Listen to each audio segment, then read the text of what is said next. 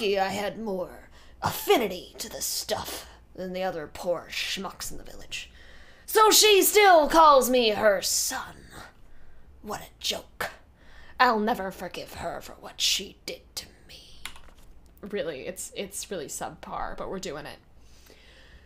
That crazy bitch has never been right in the head.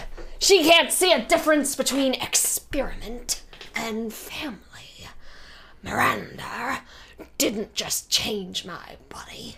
She took my dignity. If I don't kill her, then my life will never be my own. Still, she may be crazy, but she's also powerful. She can turn into anyone using the Mega Machine.